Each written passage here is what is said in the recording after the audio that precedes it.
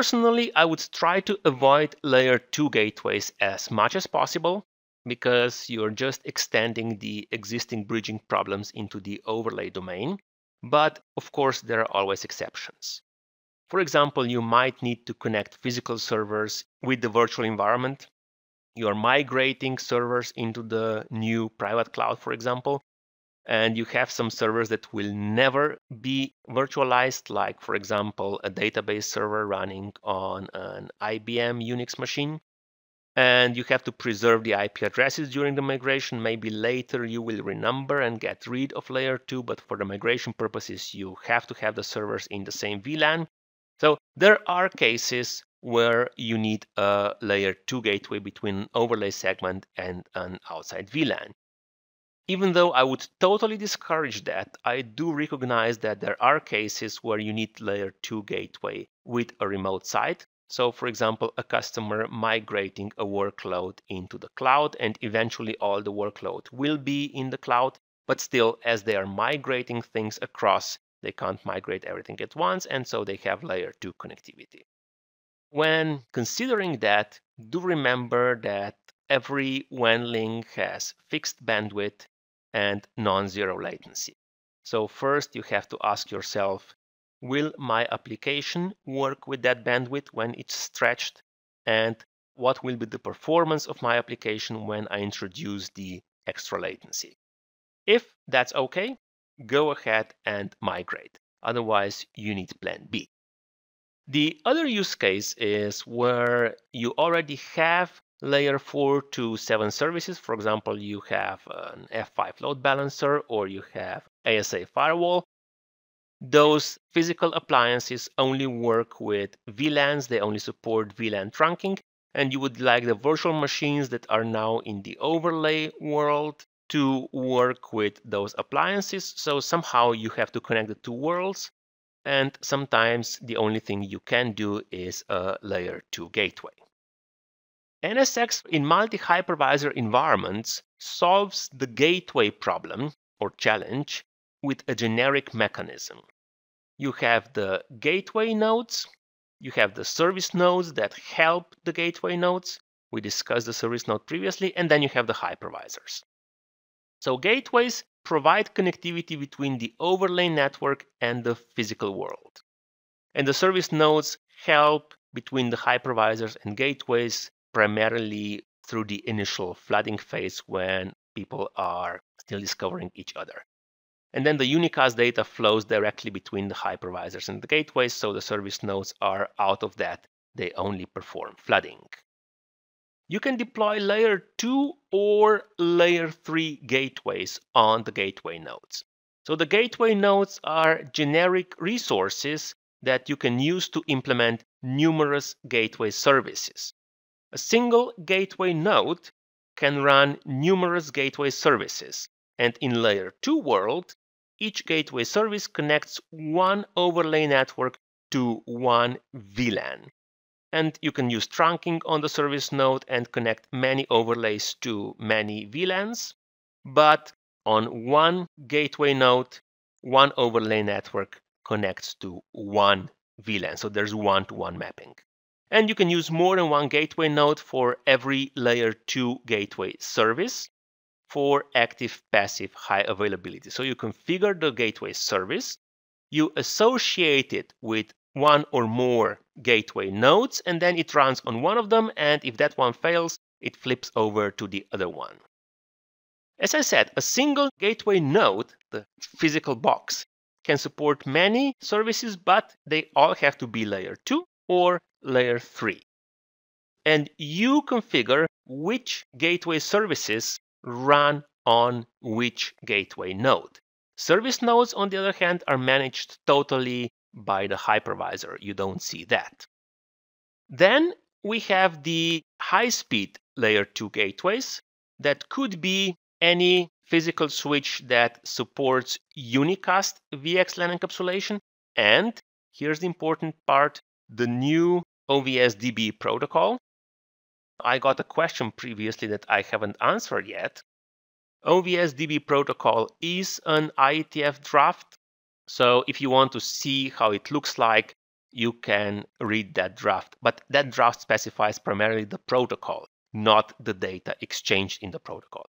So in this particular case, the data sent from the controller cluster to the switches would include information like MAC address A maps to hypervisor 1 and MAC address B maps to hypervisor 2.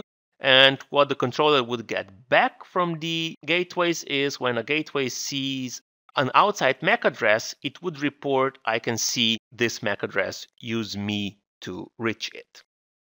And then the traffic flow, even though this is using now a different protocol, is totally identical to the NSX Layer 2 gateway scenario. As I said, everything in the physical Layer 2 gateways is programmed from the controller through OVSDB, and that should include both logical interfaces and VXLAN forwarding entries. How do we implement high availability in the Layer 2 gateway scenario? First, the controller is monitoring the individual gateway nodes. And if a gateway node fails, the service automatically flips over on another gateway node. So if you have two gateway nodes that are offering the same Layer 2 gateway service, the flip over is automatic. Now, someone might configure a different Layer 2 gateway service and accidentally connect it to the same outside VLAN. And now you have a forwarding loop. To prevent that, the gateway nodes use CFM on the outside VLAN to detect other gateway nodes that are connected to the same VLAN. So with CFM, we stop the forwarding loops between the physical network and the overlay network. The other thing the gateway nodes are doing is they listen to spanning tree updates. So they are not participating in spanning tree, but they're listening to spanning tree. If there is a change in spanning tree topology, then like every decent bridge, they go into listening mode. And in the listening phase, hopefully they see or don't see the CFM updates from other gateway nodes so that after they start forwarding, they don't cause a forwarding loop. Question: what is CFM? CFM is connectivity and fault management, and it's a standard Ethernet protocol. Are Layer 2 gateways only high availability, so active-passive, or are they active-active gateways? For every Layer 2 gateway service, there is only one Layer 2 gateway node that provides that service at any time. But the other gateway node that is backup for this service can at the same time offer Layer 2 gateway service to a different overlay segment and VLAN. How quick is the failover after the active gateway failure to the backup one?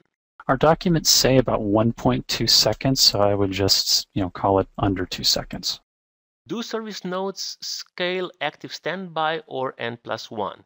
Well, service nodes are not a problem. Service nodes are managed automatically by the controller. But if I turn this question around, do gateway nodes have active standby, or is it N+1 redundancy? No, you can only have 2 gateway nodes in a Layer 2 gateway service, and you can have multiple Layer 2 gateway services. That makes sense. So I could have, for example, 3 Layer 2 gateway services, each with 2 nodes. And I think you're going to get to the Layer 3 stuff next, but the Layer 3 is a bit different. Yeah, we can scale that out. Can the Layer 2 gateway have a trunk port? Absolutely, that's the idea. Is there high availability concern with high-speed gateways? Well, like with all the mechanisms we've been discussing now, we have to figure out that the gateway has failed and flip over the service to another gateway. Are multiple Layer 2 gateways supported per single overlay Layer 2 segment? A single Layer 2 logical segment, like a logical switch within NSX, would be mapped to a single Layer 2 gateway service node. What's the throughput of the gateway node? Obviously, it depends on the hardware you use, but... Rough, we're seeing close to 10 gigabits. let's move forward to the NSX for vSphere. Here, the situation is very similar, but slightly different. The gateway service has data and control plane. The data plane is implemented in ESXi kernel, and the control plane is implemented with NSX Edge distributed router. Now, I know it doesn't sound right that a distributed router performs layer 2 gateway service, but that's how the thing is called. And you can have multiple VXLAN 2 VLAN bridges per layer 2 gateway.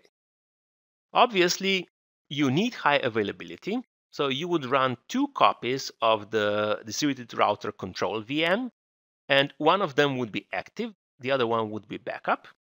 And the placement of the control VM controls which ESX kernel will do bridging between a VXLAN segment and an outside VLAN. The kernel on which the active control VM runs does the bridging. Of course, it also has to perform dynamic MAC learning, and there is a special trick that is used within the virtual switch, so-called sync DV port, that is used to attract VXLAN traffic to unknown destinations so that it can be forwarded to the outside world. If you really want to stretch things across multiple sites, the NSX for multi-hypervisors has layer 2 extension capability. And what it does is it establishes encrypted tunnels between service nodes. So you have service node here, you have another service node here. Then you're establishing an IPsec tunnel between the service nodes. And the service nodes then help the virtual switches in different hypervisors to communicate. And of course, on the other side of the service node, you could have a layer 2 or layer 3 gateway.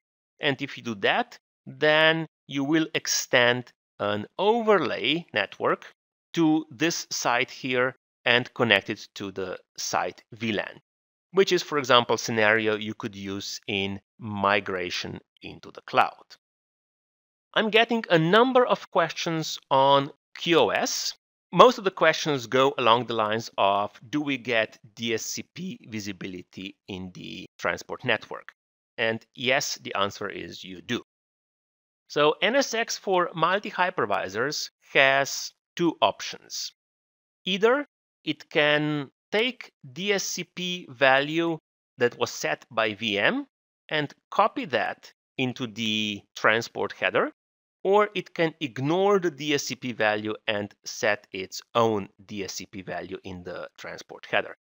So NSX for multi-hypervisors uses sort of, if you wish, service provider model, where you either trust your customer because he's paying you to trust him, or you don't trust your customer and you set the QoS values on your own.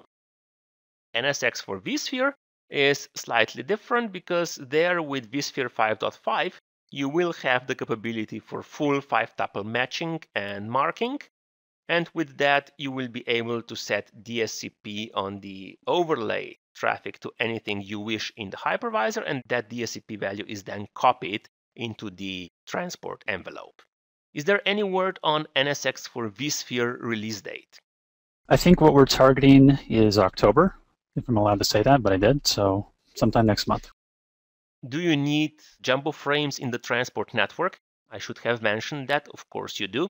If you want to transport 1500 byte IP MTU across VMs and you really want that, you don't want to play with the MTU sizes on the VMs, then you need something like 1600 MTU in the transport network.